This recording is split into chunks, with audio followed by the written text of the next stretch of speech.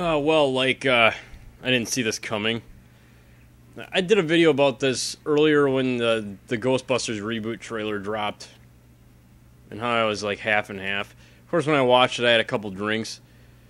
So I watched it sober, I watched it buzzed, and I took some time away from it and went back and watched it again.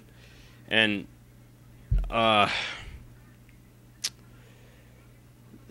every time I look at it, it looks worse and worse. I know I've been watching Ghostbusters 1 and 2 a lot lately, too, because the second one was my favorite movie. Even I know it's probably not as strong as the first one, and the second movie's got a lot of animosity from everybody, saying it's shit, it's not as good as the first one. That's your opinion, fine, but this Ghostbusters Reboot looks like garbage.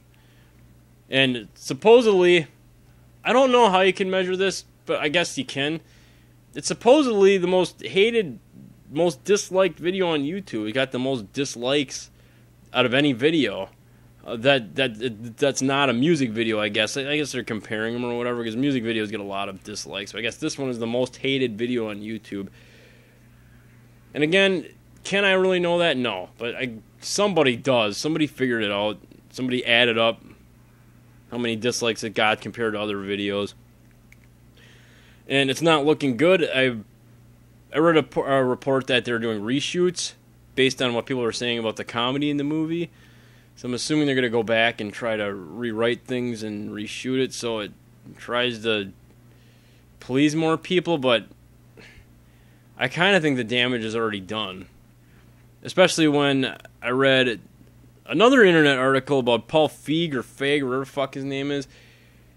This guy's not known for being very nice to fans on the internet. He's blasted them before. Like, anyone talking shit about the Ghostbusters movie, he doesn't handle it in a very mature manner. He handles it like a fucking a spoiled, bratty kid who didn't get his way.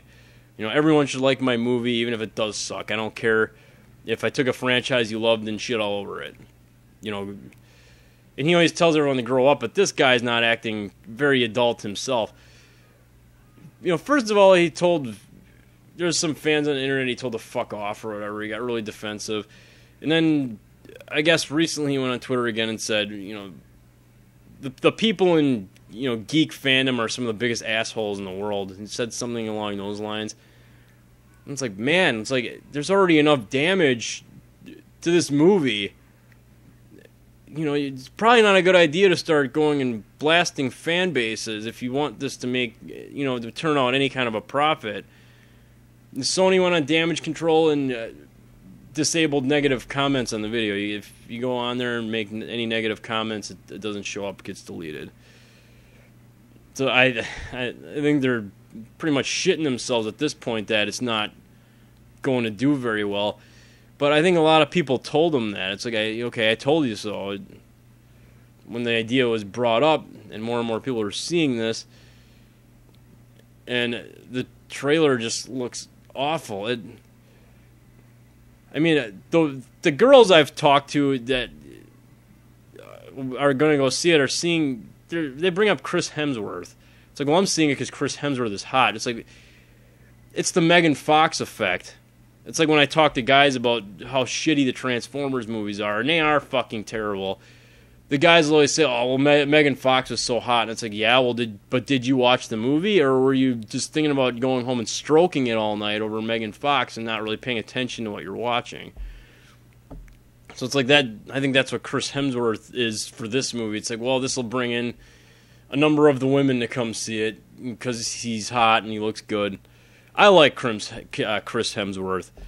But he's not going to be enough to make me go see this movie. Yes, I thought he looked cool in costume or whatever, because there was this couple pictures of him in Ghostbusters outfit. But I don't know. The more I see of it, I think this movie was a mistake. It was a mistake giving it to someone like Paul Feig, who just made a lot of, you know, your run-of-the-mill dime a dozen female comedies. And that's what he tried to turn Ghostbusters into. And it's like, I'll try to give you an example. It's like the director of the American Pie movies. Someone says, well, I want you to take something like Thundercats, and I want you to make a profitable franchise out of it, but, use your strengths. He takes something like Thundercats and turns it into American Pie, so you got the characters, like Lion-O and stuff, getting into these fucking weird sexual situations, like Lion-O fucking supergluing his hand to his dick and getting caught by all the other Thundercats doing it. It's just something stupid like that. This is the same deal. It's like they let him do what he wanted to, and he's trying to apply what he believes to a very popular franchise that many people held dear. And a lot of people are pissed about it. There's people saying, well, if you're a true Ghostbusters fan, you should go see this, be equal and stuff. But I'm not going to say I'm not going to give it a chance. Maybe I'll watch it on Netflix. I have or not Netflix, but when it comes to Redbox. But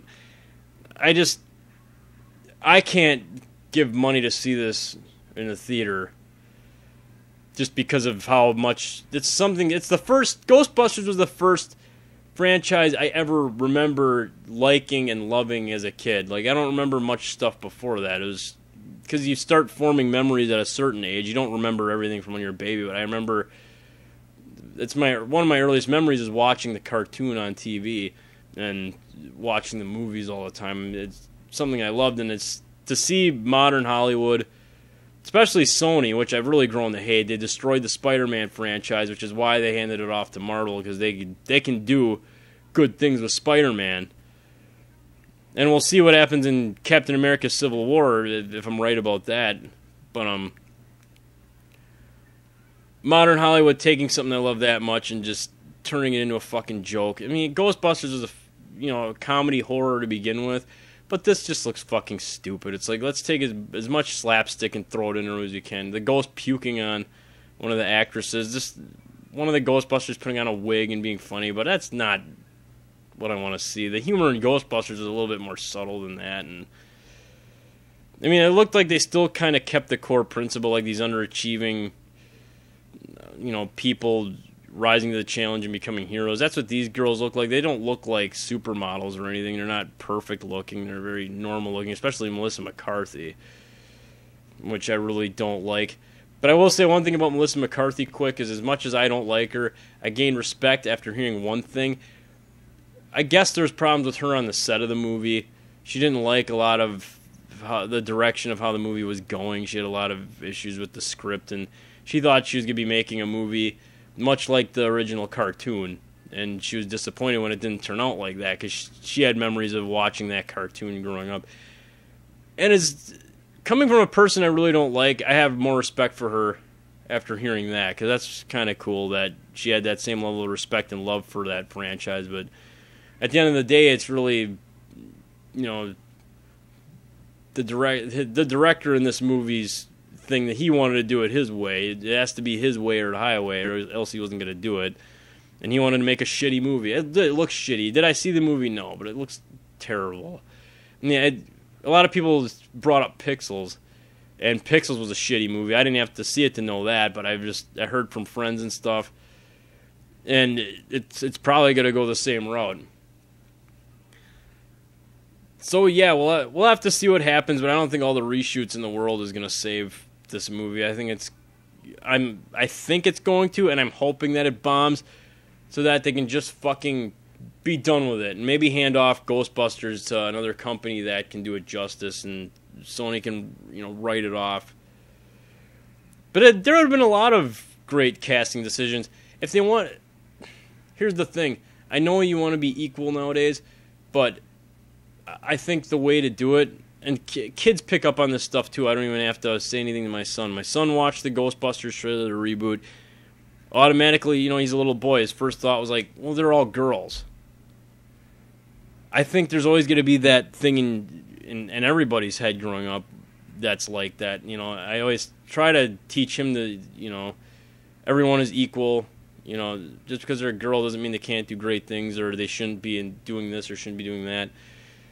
Or race, too. Race is another thing.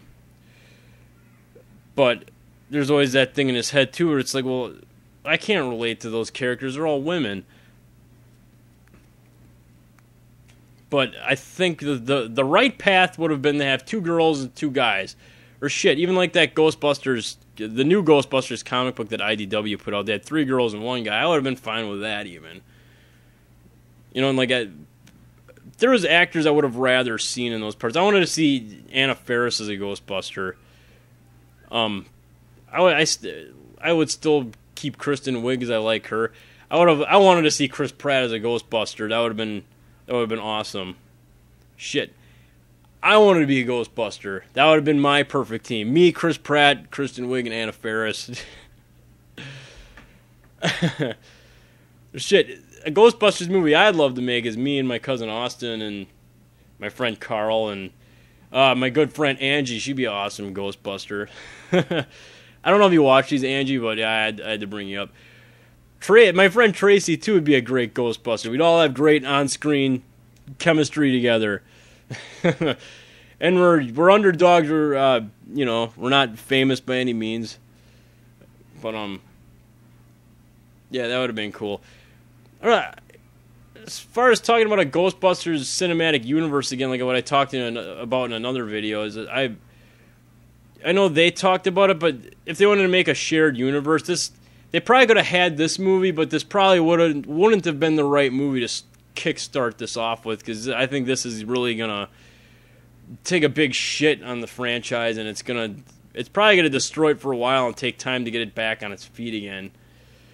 That's the way I'm seeing it. It's like, I don't know, like it was like that with Star Trek and Terminator. So if you bring in a director that didn't really want to do the project to begin with, and he takes his own liberties, destroys a franchise for years. Star Trek Nemesis comes to mind. They brought in a guy that didn't want to do Star Trek. He hated it. Ended up pissing off a lot of people. Nobody went back to see Star Trek. Nobody gave a shit about it after that. And it took years, and finally they rebooted it, and now it's got some sort of a base that people will still keep going and seeing these movies. We'll see about Star Trek Beyond. That was met with harsh criticism, the trailer I saw.